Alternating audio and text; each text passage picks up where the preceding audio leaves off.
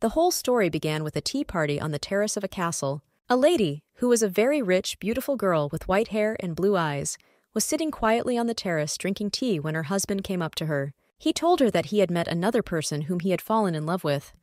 That's why he asked the lady to break off the engagement. The lady was shocked by such impudence and could not believe that it was really happening. He was also about to be promoted to the rank of Commander-in-Chief of the Holy Knights, and that is why he decided to start a new life with the woman he loved. But the lady took one look at him and realized that he had a rather striking appearance, a handsome face, dark hair, and for that alone, he was already receiving praise from others, and now he was also being promoted to the rank of Commander-in-Chief. In other words, isn't this the place of the protagonist of the novel?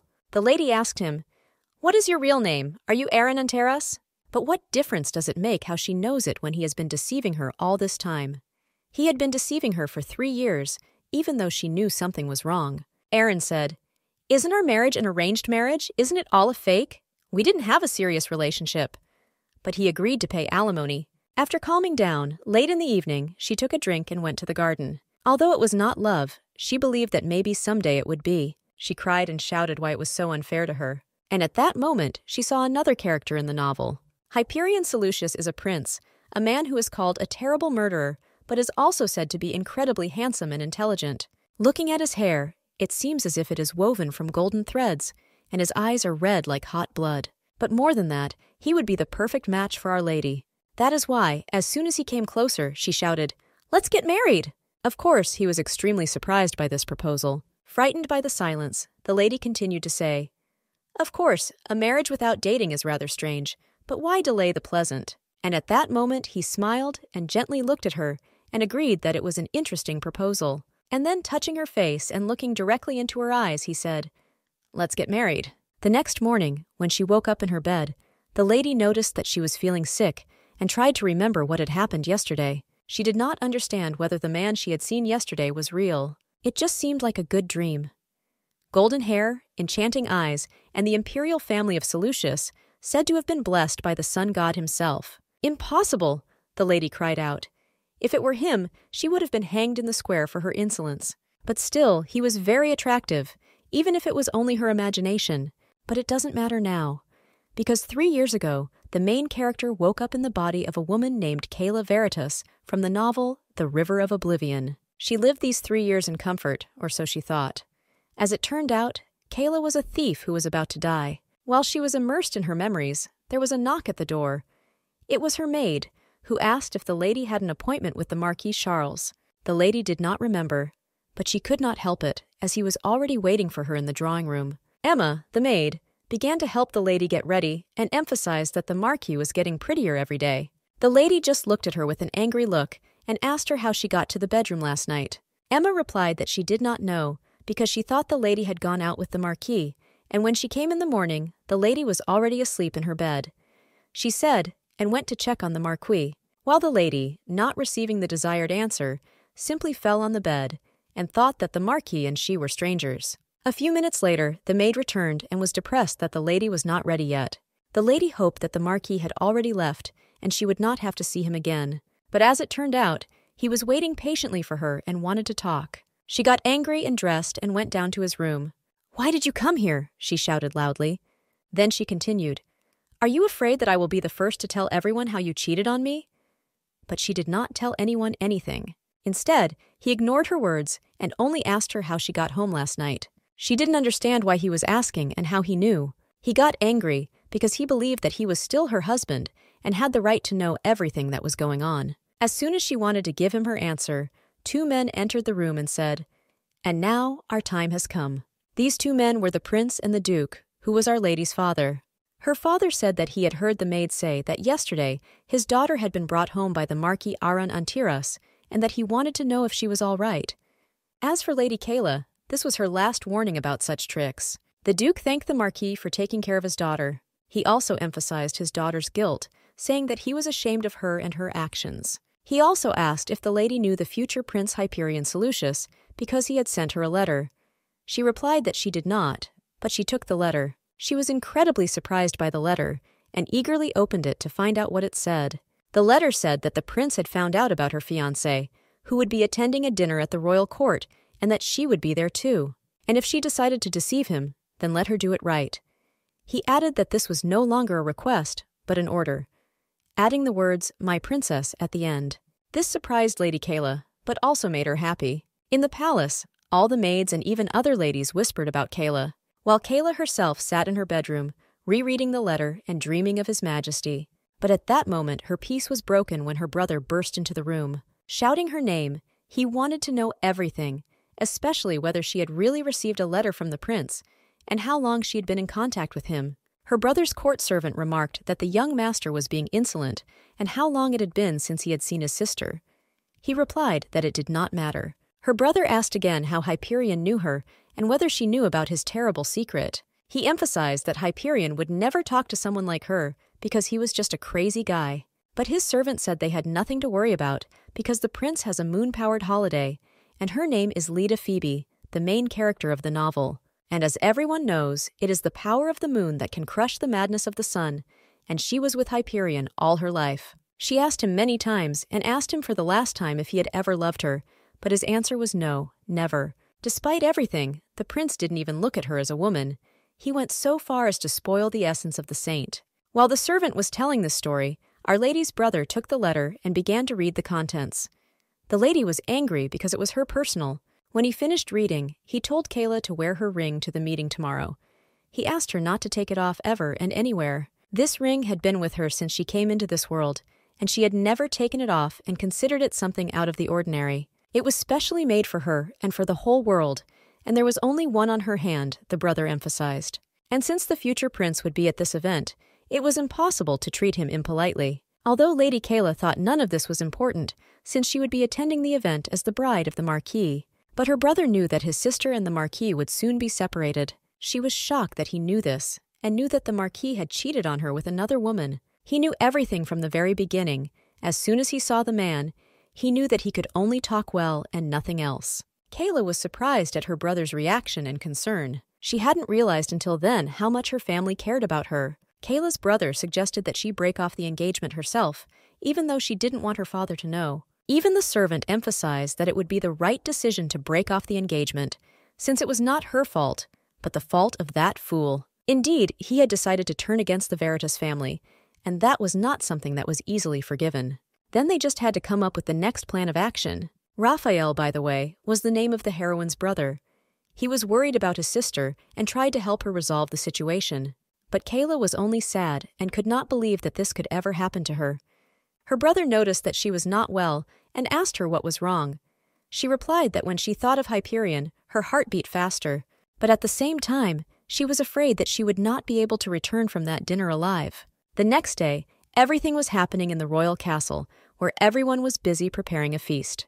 While the lady was quarreling with the Marquis, who once again asked her about the prince and why he had invited her, Kayla didn't understand why he cared so much and told him to be polite, because there would be many eyes watching the whole situation. However, he still insisted on answering and wanted her to explain the whole situation first. She continued to ignore him, so he aggressively shouted at her about her relationship with the prince. But all her thoughts were occupied with Hyperion, and as soon as she wanted to answer, the arrival of the prince was announced in the banquet hall. At that moment, everyone shouted together, "Glory to the son of our empire!" Taking his seat, Hyperion unbuttoned his shirt and put his feet on the table.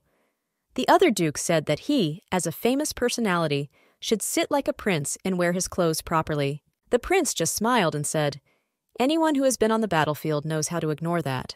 And if you, Marquis Bastian, feel uncomfortable at my banquet, you should rest and leave."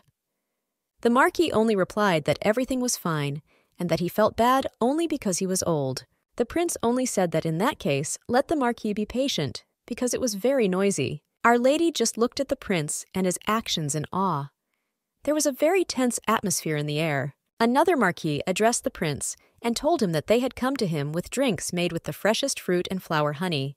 The guests were just thrilled to try these drinks, saying that it was a great honor just to see it. Everyone praised the incredibly sweet and delicious smell, and especially the look of the drinks. This nectar in glasses was called the drink of the gods. But the lady also thought that these were also glasses with poison, and at such moments it is useful to know the original story. Because without looking at the Duke's sweet smile, the Ludus family is the most nasty and cunning family. His family uses poisons very easily and skillfully, and their successor was recently announced. They say that he eliminated his rival by poisoning him, and in order to get rid of the smell of the poison, he used only fresh and strongly smelling fruits. While she was thinking about this, Duke Lutus noticed that she did not want to try the drink, and thought that perhaps Princess Veritas did not like fruit juices. She only replied that she was allergic to berries, but would accept the gift with gratitude to the Duke. Duke Lutus apologized for not paying attention to this earlier. While all the guests were discussing the latest developments in the kingdom, Lady Kayla caught Prince Hyperion's eyes on her. She was embarrassed, and wondered why he was looking at her like that, but she was distracted from her thoughts. The lady across the street asked if Princess Veritas was okay. She thought it would be hard to make friends with her, but to her surprise, she was having a lot of fun with Kayla. She asked Kayla to tell her some good news because they all want to hear about her upcoming wedding. However, Lady Kayla assured her that there was nothing. She had no news. But her Marquis said that very soon they would tell them all about the wedding news. Kayla was angry at this answer because they were on the way to getting married, and so she quietly told the Marquis that she was not comfortable now and that he had better not annoy her. However, the Marquis decided not to listen to Kayla and shouted that the prince himself had invited them to this celebration to bless their marriage. The prince was angered by this insolence, but he smiled and asked the princess how to bless them. Lady Kayla was excited because she knew that the prince remembered that night and was waiting for her to act. The prince played with her, and that is why he said that after that night he thought he would go insane because he missed her. Although Kayla saw the temptation in the prince, she considered him a heartless monster, a devil in the guise of an angel, addicted to the blood of demons. But she still wanted to see Hyperion Seleucus for what he was. When the guests heard this, they were shocked. They had many questions for Lady Kayla. They all wanted to know who she was to the prince and what would happen to the saint. But the worst thing was that everyone felt sorry for Marquis Charles. The Marquis decided to take advantage of the situation and pretended to be surprised, demanding answers from the princess. He dared to address the prince and ask what exactly he was doing with a married woman last night. The prince only smiled, but also asked if you all could handle this information. The Marquis calmly said, "It means that Kayla cheated on me and now wants to get an annulment." Everyone believed him and felt sorry for the Marquis and despised the princess and her actions. Only Kayla knew what really happened and was angry with him and his lies. But she also realized that if she started to justify herself, it would look like it was true, and she regretted what she had done. It turns out that he wins in this situation anyway, and he has no conscience if he does this to me a second time. But she didn't want to give up, so she calmly said, "It's not my betrayal, Lord Carl. You know this better than I do, but if you want, I will tell everyone the truth." She only added that he was not afraid of being disgraced and losing his promotion. It was her last warning to him to keep his real secret. So she played along and thanked the prince for comforting her in such moments. The prince was amused and only added, "I'm always happy to help, because thanks to you, this is the first time I've had so much fun." After saying that, the prince stood up and walked to the exit, despite the fact that dinner had not even started and he was breaking all the rules. Everyone bowed to him, and only one princess hoped that he would not approach her. As he walked away, the prince looked at everyone with a stern look, and when he noticed Lady Kayla, he stopped and looked at her. Lifting her face, he looked her straight in the eye and said, "This is going to be much more fun than I thought." The princess smiled, but turned her head to the other side, and replied that he was very bright, calling him the brightest sun she had ever seen. This surprised the prince, and he asked why she was avoiding him if they had so much to tell each other. This angered the Marquis, and he stood up and confronted the prince, saying that just because he was the son of the empire, it did not mean that he could get everything he wanted. This act angered the prince, who did not expect such a reaction from the lower-status Marquis. He reminded the Marquis that he would not dare to stand in his way. Frightened, the Marquis only apologized that he was her fiancé and was defending her honor. But the prince knew it was a lie and asked him, "So who betrayed whom, Marquis?"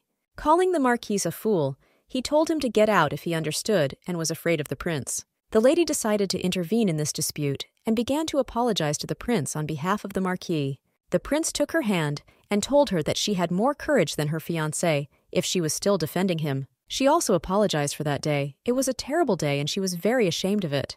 The prince interrupted her and said that he would not forgive her, that he needed her now and would be waiting for her in the evening at the same place where they met last night. But the Duke did not want to give up. He realized what he had lost and wanted her to forgive him and talk to him. But she saw no point in talking to him because he didn't deserve her. When he heard that she would not forgive him, he seemed to go wild. He grabbed her by the arm and demanded answers, wanted to know how long she had been talking to the prince, and why she had chosen this particular madman. He thought it was a foolish idea, even though she knew it well. The court family, in which Karl was the only son, but after his family broke up, he was sold to a baron's family and adopted there. There, every member of the family hated him and condemned him. It was a terrible attitude and suppression of a person. Dependent on proving his strength and importance and having a fear of being abandoned, all this caused him to feel inferior. The reason why I'm angry with him now is that he left me. And he realized that he treated me terribly and regretted his actions. But the reason I fell in love was because of you. You have always needed me, he said, and the lady was speechless. She didn't know what to say. But he knew what to ask, and so he asked her what good she found in this crazy man. She took her hands away from him and smilingly said, "Wasn't it your idea to break off our engagement?" He told her that it was an arranged marriage. It was all a fake. But would he have been happy even if she was his fiancée, but the one he didn't love and would never love? So why was he angry then? Now she was playing with him.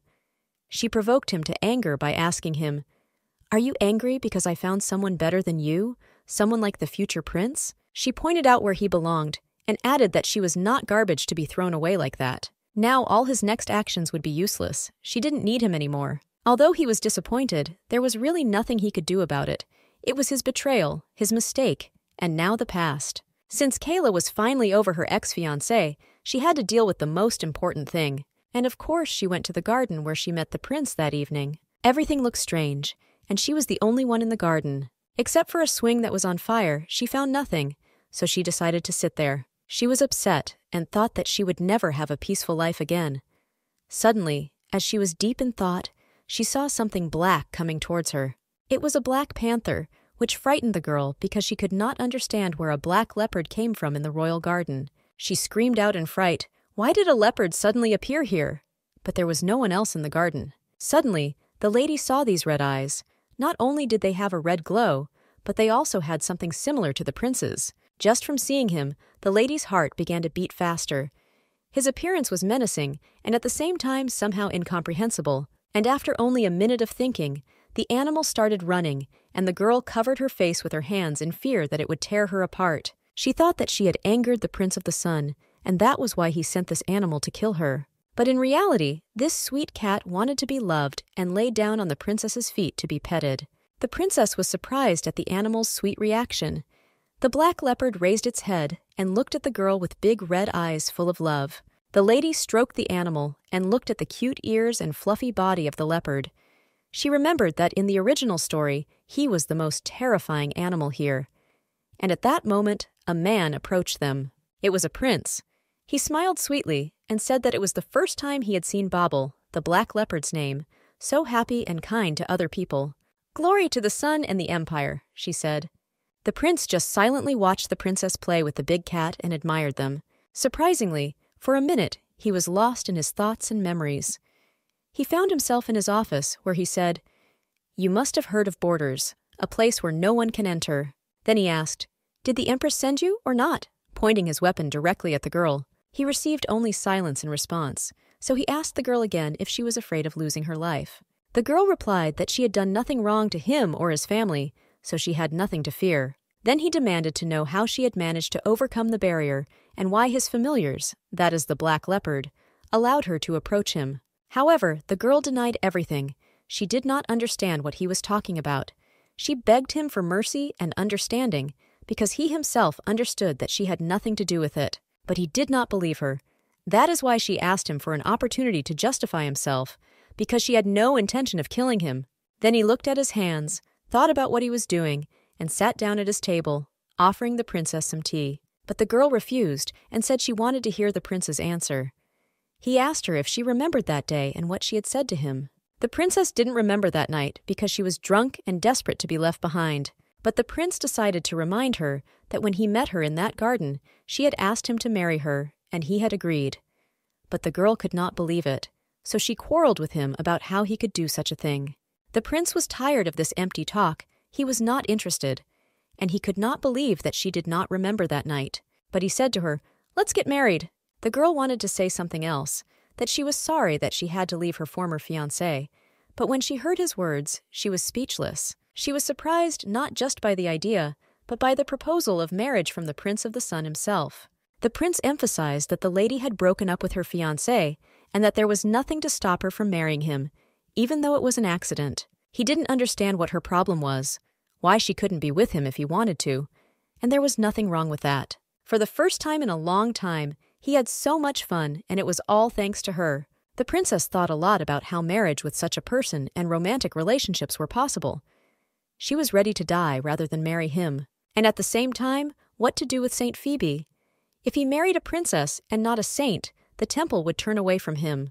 That's why she told the prince that he needed a wife with a high status, even though the princess was suitable for him, and she wasn't going to give up and was looking for other options. For example, that there were many candidates and he needed a special reason to marry her. The prince denied all her words and looked her straight in the eye and said, "Kayla Veritam, I need you." The next event took place in Princess Kayla's palace.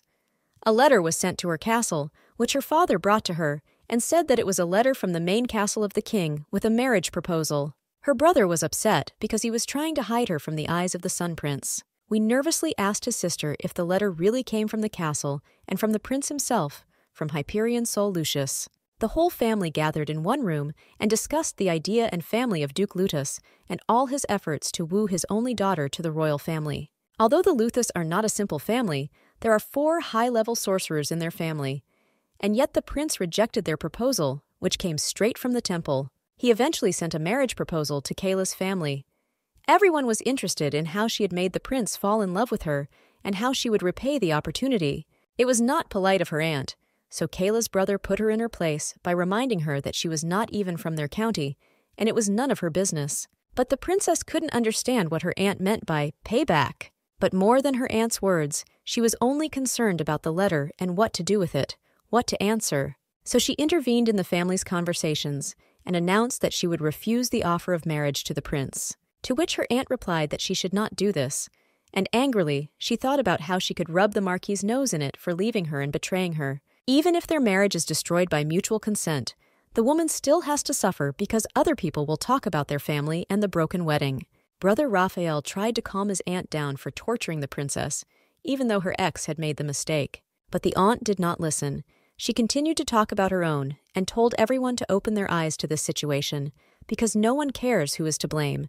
People just want to gossip about dukes and princes. As we all know, rumors quickly disappear when new, bigger ones appear. To put it another way, she needed to move on to a better man, such as a prince. The duke told Aunt Rachel to shut up, because there was too much news for one day and it was time for her to go home. Her father told Princess Kayla to do what she thought was right and what she felt. Her father respected every decision and believed that it would be the right one. Fortunately, the princess's family did not question her thoroughly about the breakup, the prince, or even why she had been silent all this time. She decided that she should meet His Majesty soon. As time passed, the lady sat in her room and wondered if the letter had reached the right address, if it was definitely from the prince and for her. She was upset and kept asking Amy, the maid, to bring her more and more coffee, but Eva refused because she thought she had had enough for the day. And when Eva was about to leave to get the lady some warm milk, Kayla stopped her and asked why her face was all over the magazines. As it turned out, the biggest news in the castle was the princess and her relationship with the future Prince of the Sun. Everyone wanted to know how she was able to melt his icy heart. What was even worse was that her Aunt Rachel gave an interview to a magazine and told her niece's secrets. This shocked both the princess and the maid Ava. They both could not understand when and how it happened. As at one point, they heard shouting and applause outside the window, there were many people who had become Kayla's fans and wanted to interview her for the magazine, and all these people surrounded her father's carriage, and they just bombarded him with questions and their attention, and he just tried to run away from them in a confused way. Who didn't want to know how the princess met the prince, and who fell in love with whom first? And what if it was all a lie for the sake of popularity? Gossip in the kingdom spread quickly. Seeing this whole situation, Kayla decided that the best solution would be to go to the royal court and talk to the prince. But besides the news of the marriage, she also heard news of a divorce. As it turned out, her father had decided to give the northern mines to her ex's family as compensation. She couldn't believe it. Couldn't it really be true? But how could her father do this, and how could her brother allow it? The princess was so angry that she ran into the room of Enoch, who was in charge of all the orders and lands, without warning. She shouted that this all meant why her ex had received the land as compensation. He calmly replied that it was compensation for his family, although she should be the one to receive the compensation since he cheated on her. Yanok told her that the family of her former marquis was ready to sue to get those lands and minerals. Even though Enoch said that the land was not valuable and that he should leave her alone, she was furious that he dared to sue her after all he had done. But no one knew that it was not just useless fields. There was a mine there, which no one knows about except the princess, and in that mine are sacred relics. And it is the person who finds all these sacred relics and can awaken the spirit of desire who will be able to gain unprecedented power. Therefore, the princess decided that they must return the mine. She will not leave it to her ex in his unreliable hands. Enoch decided that she would want to sue the Marquis family, but she had a better plan. She was not going to waste her energy on those who were not worth it. But since they already had enough problems, he didn't want her to create more. Although she had accepted the Marquis's betrayal and his treatment of her, she could not forgive him for deciding to attack her family. But Enoch thought otherwise and tried to stop her from doing anything stupid. But she disagreed with him and believed that she could take care of herself. She was no longer a child and was capable of solving family problems. She assured him that everything would be fine, and he did not need to worry because she had a solid plan. After a few days, the situation did not stop. People were very interested in the details, where and how they met, and that she was a real beauty, and the prince made the right choice. The princess decided to use this as an advantage for herself, and so she started answering questions from the press. She told them that she had indeed received a letter from the prince asking her to marry him. But as the press knew, the lady had just recently broken off her engagement to the Marquis of Karl, so they wondered if she would accept the prince's offer. She replied that yes, she would become the prince's wife. Upon hearing this good news, the prince was overjoyed and pleased that she spoke so confidently to the press, and he finally got the long-awaited answer. Even though the prince's servant thought she was a shy and quiet girl, the prince assured him that she was amazing and beautiful. And yet, the prince was sure that he had not made a mistake in choosing his wife. Lady Kayla and the maid Eva were discussing the latest news and the fact that the recent interview had been published in all the newspapers. But there was no turning back. They had to think of something else. Eva decided to distract the princess from her thoughts and reminded her that a new market was opening in the city today, and they should go there. And what interested the lady the most was that there would be a slave auction at this market, which she wanted to attend. The princess was excited, but was quickly interrupted by Eve, who said that this market was in a dangerous area and she should take a butler or knights with her. But the lady objected and emphasized that she should go there alone. Eva also reminded her of the meeting with the prince at 3 o'clock today, and a carriage would be coming from the castle to pick her up, so the princess had to hurry. The lady agreed and ordered the servants to help her get ready, and Eva told them to keep it a secret and tell the others that they were going to the salon. Although Eva did not like the lady's idea, she could not do anything about it, because the princess had to go to the auction to buy a slave who, according to the story, would take on all the sins of the main characters. It was a guy named Messus, who would soon be called the Messenger of the Wolves and the Sword of Karl, so she couldn't lose him. On the street, everyone paid attention to the lady because she was very beautiful, and her face was printed on all the magazines. The girls tried to walk quietly and unnoticed through the city, despite the fact that all the newspapers were talking about the Veritas family. The princess also heard talk of a saint who had been by the prince's side all her life, but he had ignored her and chosen a completely different woman, and the county of Lutus was rejected 3 times, even though they are quite powerful. They all must have felt very uncomfortable right now because of all their attempts to marry their daughters to the prince. And since the prince personally sent an engagement letter to Duchess Veritas, it meant that there was something special about her that the others did not have. But Eva was interested in something else entirely. What kind of a slave was this? Why did the Duchess take a blank check for him? Was this slave so precious to her? The lady only assured her that this particular slave would become very famous in the future. The auction that everyone had been waiting for began. The slaves were driven to the stage where people were looking at them and bidding to see who would give the most. The lady was just watching what was happening, and then the very slave she had come to get was brought on stage. When people saw him, they were ready to give more money, because they realized that he was from the Leighton tribe and had a beautiful face. The lady was ready to buy him as someone who was the first to buy him for 1,000, when other slaves were bought for 50 gold pieces. And as soon as they wanted to set the price and sell him, someone else shouted out 2,000 gold pieces. Then they even offered 3,000, and then the lady shouted out 5,000 gold pieces. But her competitor didn't want to give up and shouted out that he would buy it for 8,000. Of course, the lady didn't want to give up, so she was ready to give 10,000. Everyone just stood there in silence and couldn't believe that someone was willing to buy a slave for that kind of money. And the lady wasn't ready to give up, so her competitor left.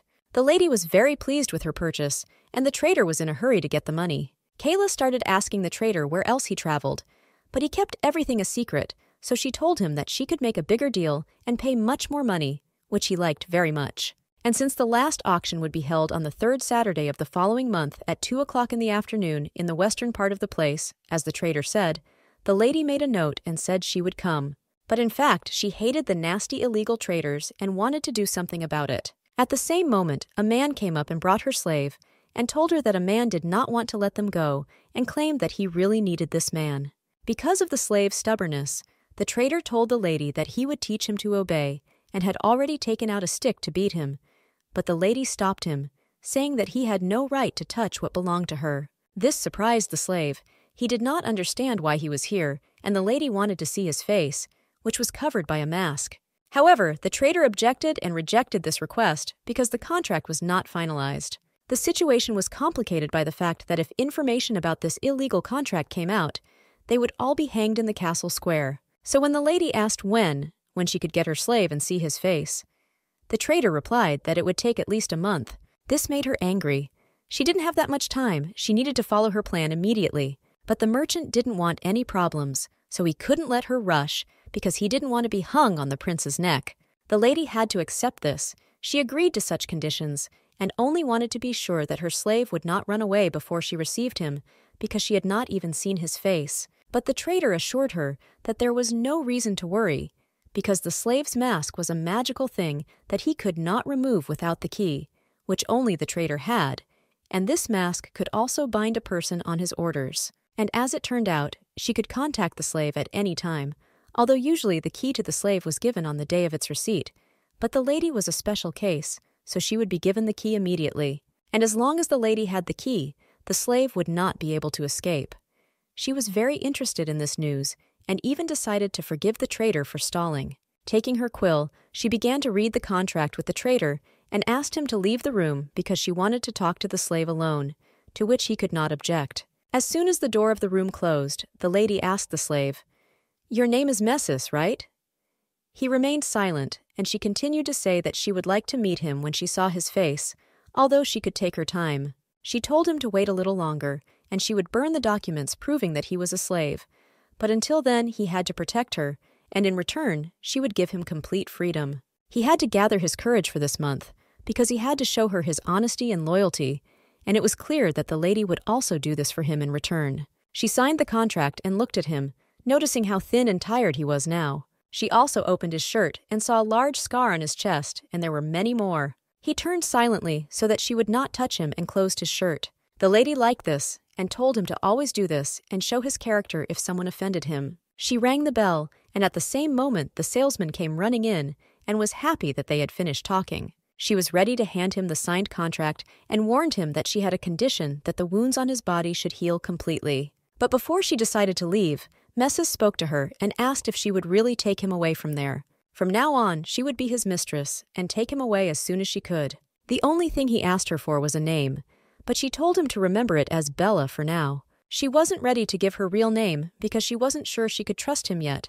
to which he smiled and said he would wait for his mistress. After that, she went to the salon, put on a new dress and makeup, and ordered to burn the clothes she wore at the fair and set off. But as soon as she had walked a little bit, someone attacked her from behind and put a handkerchief to her face, saying that there was no danger to her if she did not resist. The lady was surprised that this person knew who she was and did not understand what he wanted from her, so she screamed and tried to get away, but he dragged her into a room and threw her on the floor and said to someone, "Lady, here, just as you asked." The man told the kidnapper that he had asked him to treat her gently, even though she was resisting. It was also strange to the men that any other person should have already lost consciousness, but it was obvious that the lady was not affected by the magic. As you know, magic does not work only on those who have holy power, and in the Empire only the saints of the moon and the future prince of the sun have holy power, so it seemed silly to the kidnappers. One of the men got out and went to guard the entrance so that no one could enter the room.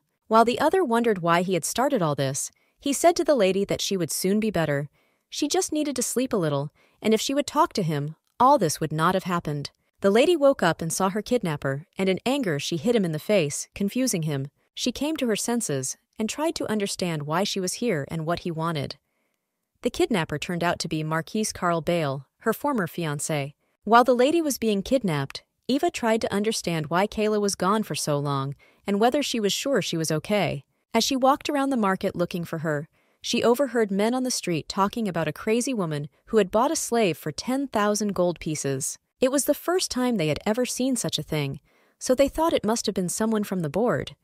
But Eve realized that it was definitely about her lady, and everyone who was at the auction noticed how beautiful the slave's face was. Realizing that if he had black eyes and bright red hair, it meant that he was from the powerful tribe of Latan, which had magic. After listening to all this, Eve decided to ask the men if the lady was still inside the building, but they told her that the woman had left long ago. Eve could not believe it, because during all the time she had been standing there, no one had come out or gone in. The man told her that if that was the case, then the woman must have been kidnapped. The area was dangerous, and there were many hunters for rich people in such passages. She was shocked to hear that. How could a lady be kidnapped? And she just thanked him and decided to go in search of her. She walked the street and shouted, "My lady! My lady!" But no one answered, so she kept wandering. Until she noticed a wealthy carriage. It was covered with gold, and she realized that it was the carriage of the castle. She ran to her husband in the carriage and asked him to help her, but he just watched in silence as she begged for help. Suddenly, the carriage window opened, and a beautiful blonde man looked out, interested in what was happening outside. Eva just froze in front of the carriage, seeing his majesty in all his glory. While she was staring at the prince and couldn't take her eyes off him, a man in a black robe suddenly jumped down from the carriage, pulled out a sword, and ordered her to get out of the way. The girl was frightened and fell down on the road, begging for forgiveness, and the man in the black robe raised his sword and said, "Master, I will kill her if you order me to." Eva began to cry louder and louder and beg for forgiveness, saying that she was only Lady Veritas's maid. The prince stopped the man and asked her if by the name Veritas she meant Lady Kayla Veritas, and the maid answered yes. This clearly interested him, so he asked again, "Is this the one who will soon become the wife of the Emperor of the Empire?" Eva answered that she was. "That's right." The lady told her to wait here while she looked around the square, but she hasn't returned yet. That's why she was so worried that the lady was lost somewhere or that someone had kidnapped her. She begged him to send this information to the kingdom if he had a communication device. The prince reminded her that the lady should also have this device, but as it turned out, she had forgotten to take it with her. Although the prince could not believe it, how could she forget it? He was amused by the thought that Kayla was so fearless and got herself into such trouble and lied to them all. Eva could not tell the whole truth, so she just kept silent. Then the knight asked the prince if he wanted to go in search of Lady Kayla. The prince replied that he had no choice. He would not let anyone steal his bride. He told his servant Babel to look for her in the northern part of the city, so the servant immediately went in search of the prince's lost bride. And the prince continued to think about how much trouble one little girl could cause. While Eve remembered the conversation with the princess, they talked about the prince, golden hair with red eyes, and Babel, with red eyes but black hair. There were rumors around the castle that the prince's black panther, who was also his friend, sometimes turned into a man, but no one knew if it was true. People said that this friend of the prince was very aggressive, so much so that he could even eat the head of an enemy with his fangs, and no one could imagine how scary he was when he turned into a man. But the princess just laughed at him and said that he could not be more terrible than the prince, who had already collected a whole mountain of corpses under his feet. So it turns out that these two men are the same, the future prince and his panther man companion. While they were trying to find the lady, the Marquis tried to talk to her in some old room. He claimed that he had not kidnapped her. He had been waiting for her all night under that tree, and she hadn't even looked at him. For the girl, this meant that he had also been watching her all this time before he dared to kidnap her. But he stood his ground and continued to say that he had not kidnapped her, but had gone to the square to do his own thing until he saw Emu waiting for the lady. He thought that this meant that Kayla was sitting in the salon she used to go to so often, so he had to stop her outside the salon and bring her here to talk to her. But she knew he was lying, so she resisted. She was weak because he used a spell with sleeping herbs against her. He was actually surprised that it hadn't worked on her, and that she hadn't lost her balance and fallen asleep. Still, he wanted to talk to her, even though she had nothing else to talk to him about. But he wanted to know why she had chosen the prince. He could not believe that the prince, who was called a real monster, had put on this show just because he loved the girl. The girl angrily replied that he shouldn't care. The guy reminded her that he used to be her lover. She didn't want to listen. She wanted to end the conversation. As soon as she turned away from him, he asked her again. He wanted to know if she had ever loved him, because he was sure that she had. The lady got angry and said that it was all bullshit, and he should let her go, because it was the last time she was being nice to him. He was not satisfied with this answer, and did not want to lose his reputation, so he grabbed her hands and demanded that she divorce the prince. Because everyone knew how the kingdom of Lutus was trying to marry off its only daughter to a prince. And as soon as she accepted the prince's proposal and married him, she would immediately become an enemy of the Luthus family. And she must also remember the situation in the royal court, where the empress, the emperor's second wife, and Leon's stepmother, Empress Vitus, is now staying. This means that the only person she cannot control in order is the prince, and that is why she wants to put her trusted person in the place of the princess. She will do it no matter what, because she is from the Luthus family and is the sister of the current Emperor Luthus, and she is a distant relative of the elder sorcerer. The princess was not afraid of her and knew everything about the life of Vitus, who had been thrown out of her family, even though she had devoted herself to the prosperity of her family. It was clear that now she would want to take revenge on them. And in general, the saint awakens a forbidden power with the help of the empress. The marquis convinced the girl that it was very dangerous to be with the prince, but she was sure that she was safer with the prince than with this marquis. At least Hyperion is not a two-sided and lying person like Carl. Carl tried to attract her attention somehow and said that he was weakening and becoming powerless with the girl. Kayla knew that he was doing all this only for the sake of the fate of the Northern Mine, and was afraid of losing it all when she became the prince's wife. But Carl convinced her that it was all manipulation by the prince, and that he was making her feel inferior. He was annoyed that he had abandoned her and cheated on her, but she was not upset and still acted as if nothing had happened. He was going crazy every time he saw her because he thought she was the one who left him, and why she was never upset or offended by the betrayal. Then the girl realized that he was not interested in her. He did not love her. He only wanted her to be hurt by this act. So the last thing she told him was that she wanted to start a family with him because she believed it was real. But he decided to hurt her, so how stupid was she to believe him and dream of a future together? While you were thinking how else you could insult and betray me? He was just furious at these words, and suddenly there were shouts of, "Pathetic weakling!" At that moment, the man guarding the room ran in. Just as he was about to say something, he fell dead to the floor. The marquis was frightened and shouted, "I told you not to let anyone in here!" At that moment, the prince knocked on the door and smilingly said that he was an exception, so he would probably join their conversation. He stood in the doorway, knocking and shouting to be opened. The marquis looked at the lady and showed her the window, which was a secret passage, and when he threw the magic stone, she should run. He also added that he did not mean to offend her, and he was really ashamed of it. As soon as she wanted to ask him something else, the door fell open and the prince entered the room. "I was told that you went to the square," he said. "Is this place also part of the square?" he asked. She was shocked to see him here and with her ex-fiancé. She couldn't help but ask what His Majesty was doing in this place, and he asked her the same thing. At that moment, the marquis spoke up and expressed his surprise at seeing the prince here. But the prince was surprised by the man's impudence. How dare he speak to him, and asked him if he had interfered with them in any way. So, moving away from the girl, he decided to find out who this masked man was with whom he had seen his bride. The prince pulled out his sword and asked the man if he knew whose family this weapon belonged to.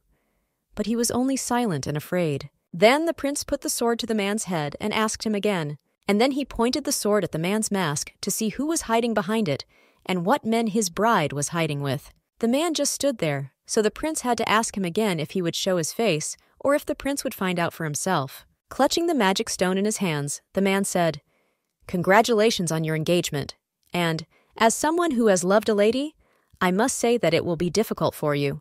And at the same second, he raised his hand to throw the stone, which would have exploded on impact with a hard surface. The lady knew this, so she instantly screamed for the prince to run away and save himself. She ran to him and jumped on him to throw him aside and save him. He looked at her tenderly and was delighted with this girl, saying that she was incredibly brave, or just very reckless, if she did that.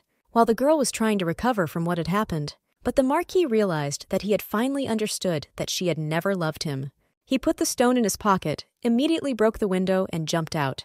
The princess only had time to get up and look out the window to see where he had run to, but he was gone, and the prince offered to help her take revenge. Just one word from her, and he would cut off the head of that fool.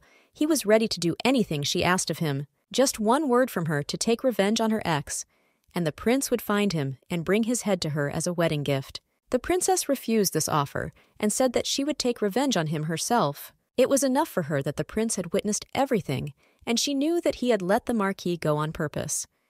The prince was amused that she was so clever and quickly figured it out.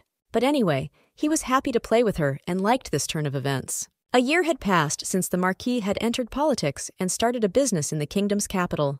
Though he tried to be a gentleman, in reality he was as wild and terrible as the worst animal without manners. And it was interesting how low he would stoop for revenge. But the prince wondered why Kayla did nothing to her captor.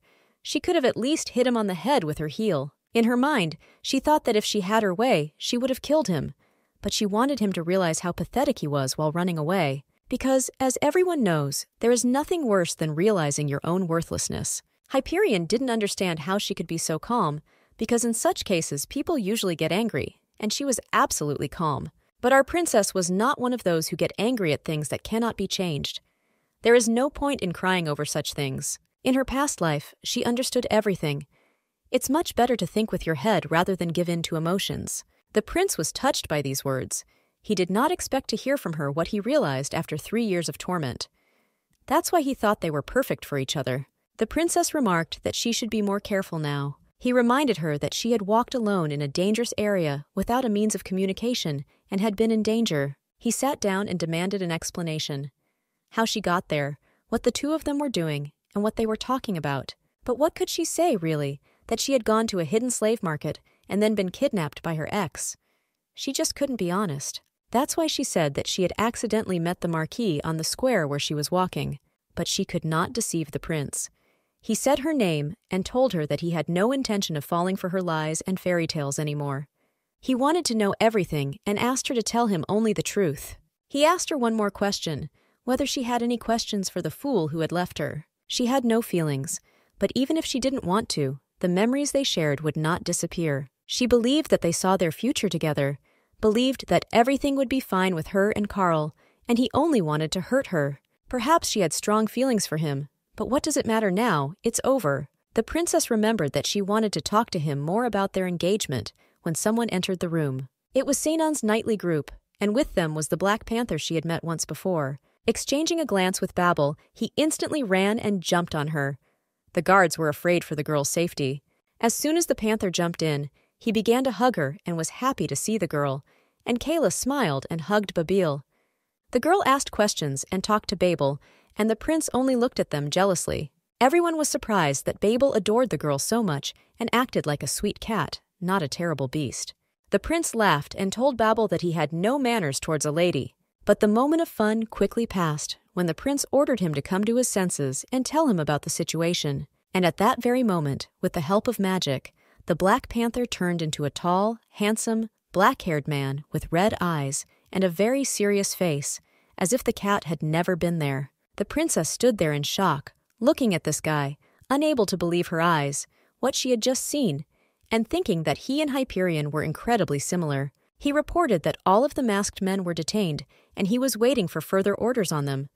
And in other good news, they have the Marquis in custody, but the prince ordered him to be released for now. The guards did not understand this decision, and they expressed their dissatisfaction because the Marquis was trying to harm the prince and his fiancée. Everyone agreed that he deserved to be executed. We all know that the prince likes to have fun, so he didn't want to just kill the Marquis. It would have been too boring. Anyway, that's enough talk about that. It's time to get out of here. Lady Veritas had to go home, so Babel was instructed to take her home. But she had other plans and didn't want to go home, so she decided to run away before Babel noticed. Babel saw her intention to run away and stopped her and asked where she was going.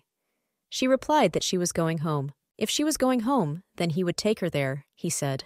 Although she resisted and claimed that she could get there herself, he was stubborn and did not give in to the lady, because he had received an order from the prince. He warned her not to stray far from him, because she was now his mistress. Kayla did not understand why and when she became his mistress, but she came to terms with how quickly she became his friend.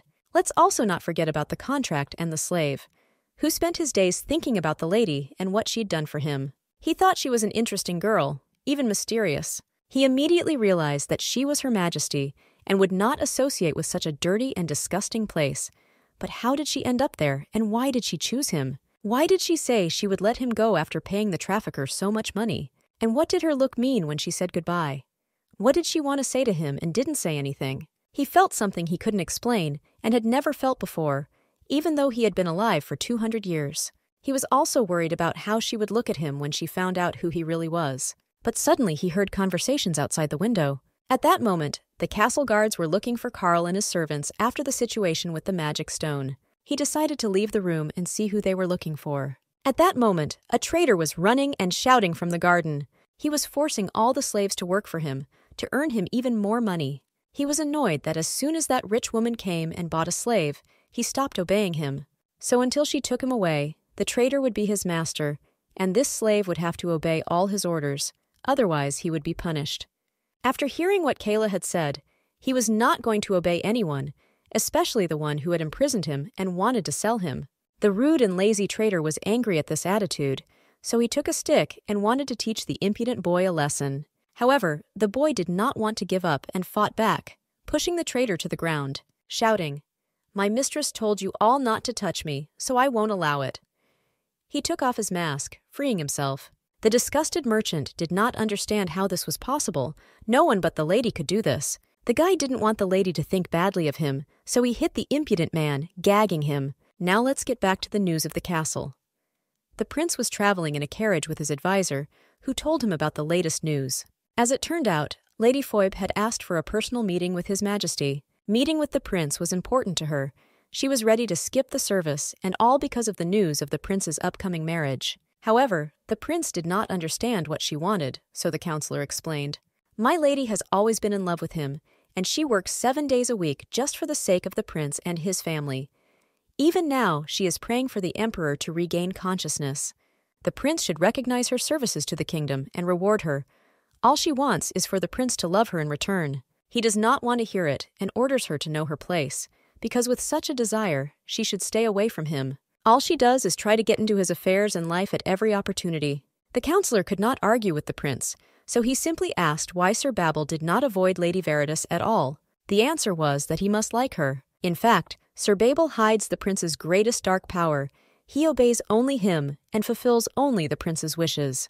The prince and Sir Babel can be considered one and the same, so if Lady Veritas likes one, it means that— The counselor asked the prince if he was sure, because Babel does not listen to and does not love even the saint herself, although he has lived with her since childhood, and maybe it is just a temporary interest in a new person.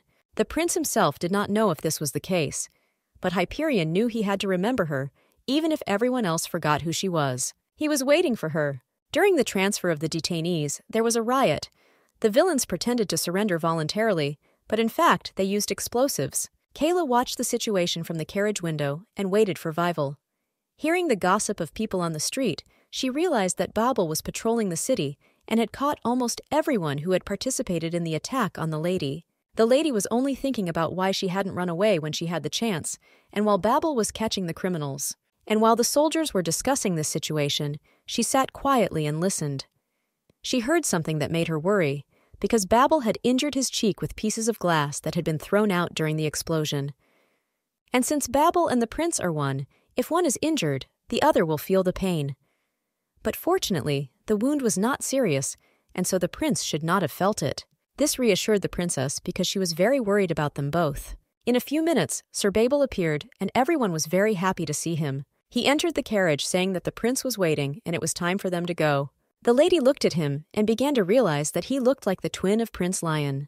And the wound he received during the fight, it must be burning him very badly. So the lady kindly offered to wipe the blood on his wound with her handkerchief because he was injured. But he was like a cat, just looking at her silently, so she came over and put the napkin to his cheek and held it to stop the blood. Looking him directly in the eyes, the lady realized that she thought he was very nice. When she arrived at the castle, she was met by the boy she had seen earlier. He brought her a paper with the terms of the contract. an official document. He was to give it to her when she fully moved to the royal court. Lady Kayla had completely forgotten that her wedding was coming up very soon, so it was a preparation before the main event in the castle. While she was examining the prince, he said, "Why aren't you smiling like you do on the front page of a magazine?" She was shocked. She couldn't think that he had read it. The prince said that he wanted to see her happy at such an important time for them, and he thought she would be happy to get married. She thought that the prince was too strong an opponent for her, and she would not be able to argue with him. He didn't want to rush the wedding either, but after she was kidnapped, he decided it was better not to delay such an important event and not to let her go. Not only did the Marquis dare to kidnap the prince's bride, but he also dared to throw a magic stone in front of the saint himself. This is unforgivable, and despite the fact that Leon has extraordinary holy powers, no one dares to attack him even in a mask, because they will find him and punish him anyway. And this is true, if not for Prince Leon. The lady was very grateful to him and apologized for saying this so late. He agreed. He should have thanked her earlier for saving him, but for now, her signature on the contract would be enough for him. When she opened the contract, she saw only a blank page. As it turned out, they both needed to write one wish for their partner now and add more wishes over time during the marriage. She decided to think about the wishes a bit, so she suggested that the prince write first. He easily agreed and started writing. While he was writing, she was peeking at his contract. He expressed only one wish and said that they would write everything else after the marriage, and that they would sign this contract for a year. But the lady decided to ask him for the northern mine, which she shared with the former Marquis. Although she could have asked for something more expensive and more important, she decided to get the mine, even though everyone knew there was nothing there. The prince was surprised by this request, because he could do anything she wanted, and she was asking for nothing more than a nonsense. He thought about it. However, she could not tell him that this very chapel contains the greatest treasures of the world, the most powerful magic, and a relic called the Tears of the World. She simply replied that she wanted to settle there in the future and therefore asked for it now. She couldn't believe that this was really happening to her, and while the counselor was still telling her something about the marriage procedure, she felt that she didn't deserve it all because she was a secondary character. The lady asked the prince about her marital duties. He did not understand what she meant and asked if she meant sleeping together in the same bed. She meant something else, but she wanted to discuss this too, because she did not want to share a bed with him because she was very modest. What she really meant was the feeling that if one of them fell in love with another person, would they have the right to interfere in that relationship? After saying that, she looked at the prince. There was no emotion on his face, and she could not imagine how he was going to control her feelings with such emotional indifference. After thinking about it, he replied that he didn't care if she loved him, as long as she didn't demand reciprocity from him. And these conditions suited her. But despite the fact that he didn't care about her feelings, he expressed his dissatisfaction with other men, and for the last time turned a blind eye to her relationship with someone else. He wanted her to deal with her admirers and forget them, even though their relationship was only for a year. Maybe she didn't know, but he's a pretty awful person.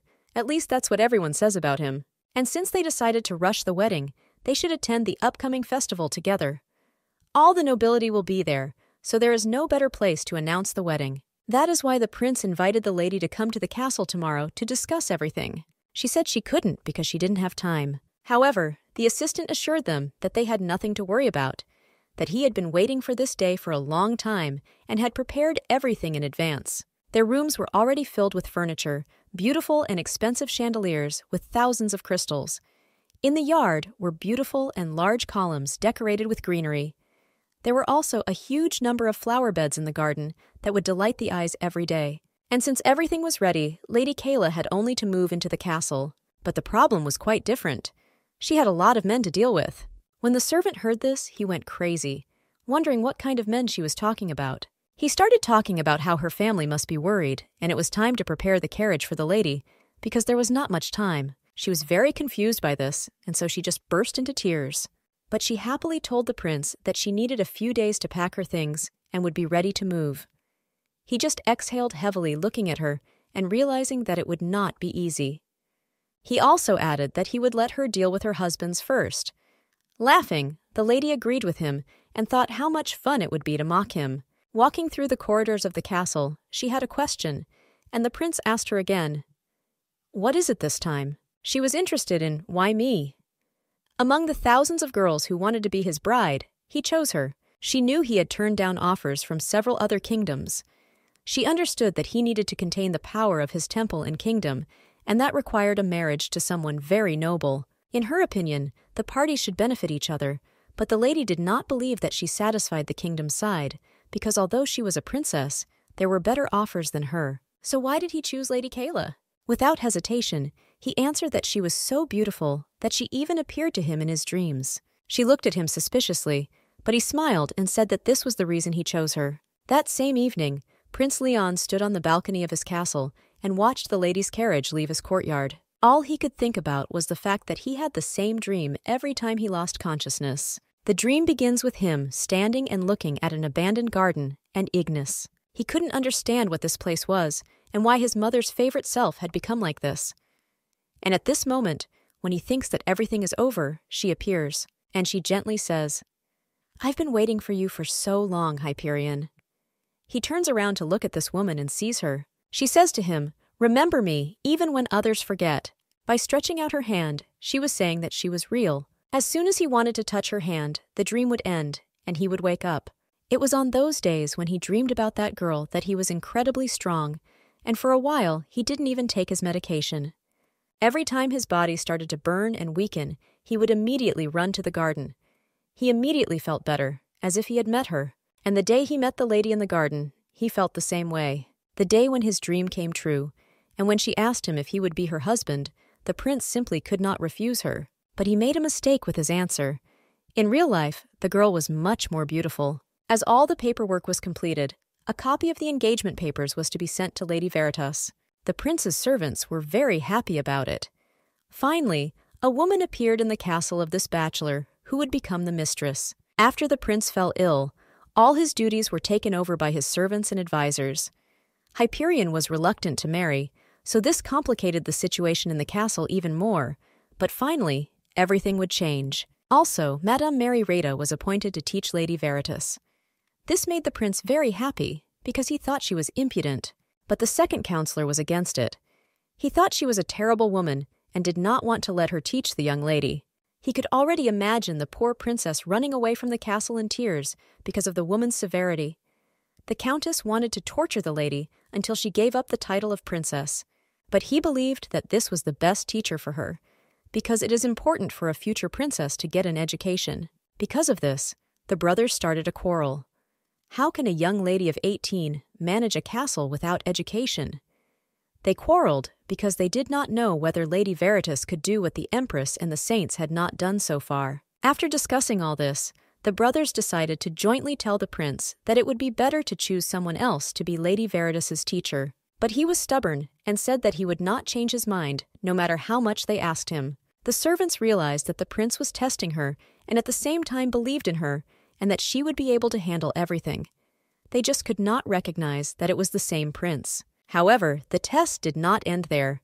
Soon, Lady Veritas's reputation would begin to fall as the countess got involved and began to prove that Kayla did not deserve it. His advisors didn't understand why the prince was doing this, and so, simply as a friend, they asked him why he chose her over Phoiba when she was trying so hard. But all he answered them was, "It was the first time I had ever seen a girl cry so beautifully." Then he asked if they finally understood and said enough talk for today because he was out of patience. The servant realized what the prince wanted.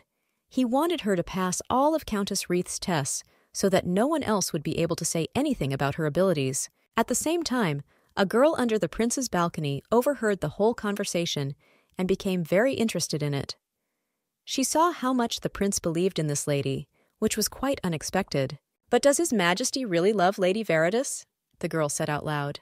And one of the servants heard her. He asked if she was all right, but she answered that he need not worry, that the prince did not reciprocate her love was not his fault. She reminded him that in every corner of the castle were her memories and secrets with him. She remembered all the moments she had spent with him. She knew where he liked it best.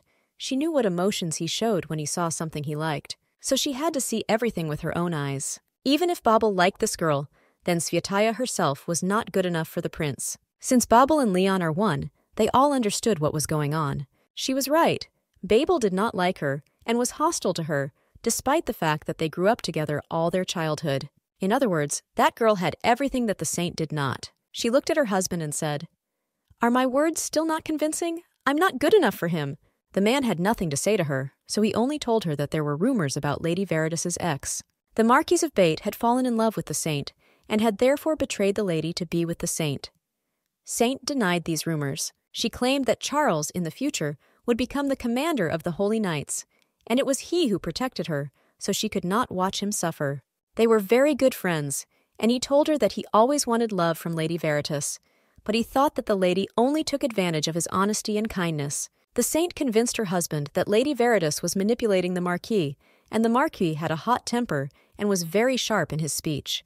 Carl just wanted to test Lady Veritas's feelings with the help of the saint, but instead of being a faithful bride, she immediately fell in love with the prince.